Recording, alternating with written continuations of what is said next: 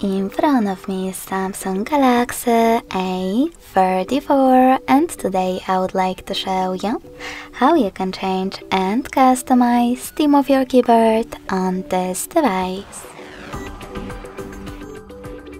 You need to begin by opening Devices Settings. Now scroll down to access General Management.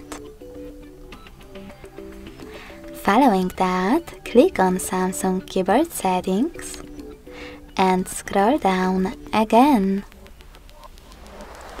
Then tap on Theme and apply the best one for you by clicking on it, like Solid Dark.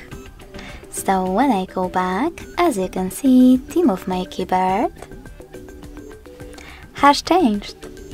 But you can always access Play Store instead and type in Gboard in the search bar.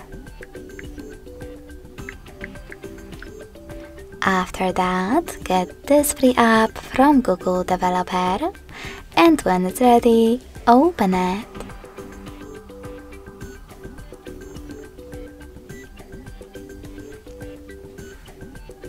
Now choose Enable in Settings and tap on this gray sweater next to Gboard.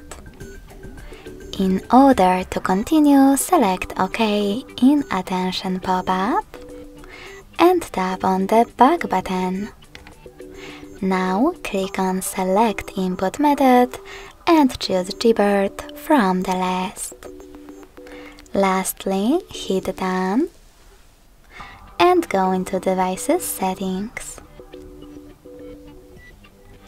Over here, scroll down again to access General Management,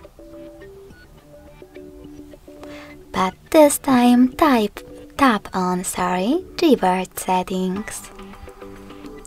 Now select Theme, scroll down and tap on Show More to see all available ones.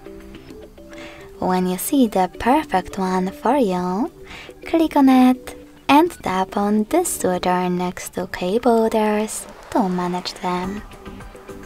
Then hit Apply. So when I go back this time, as you can see,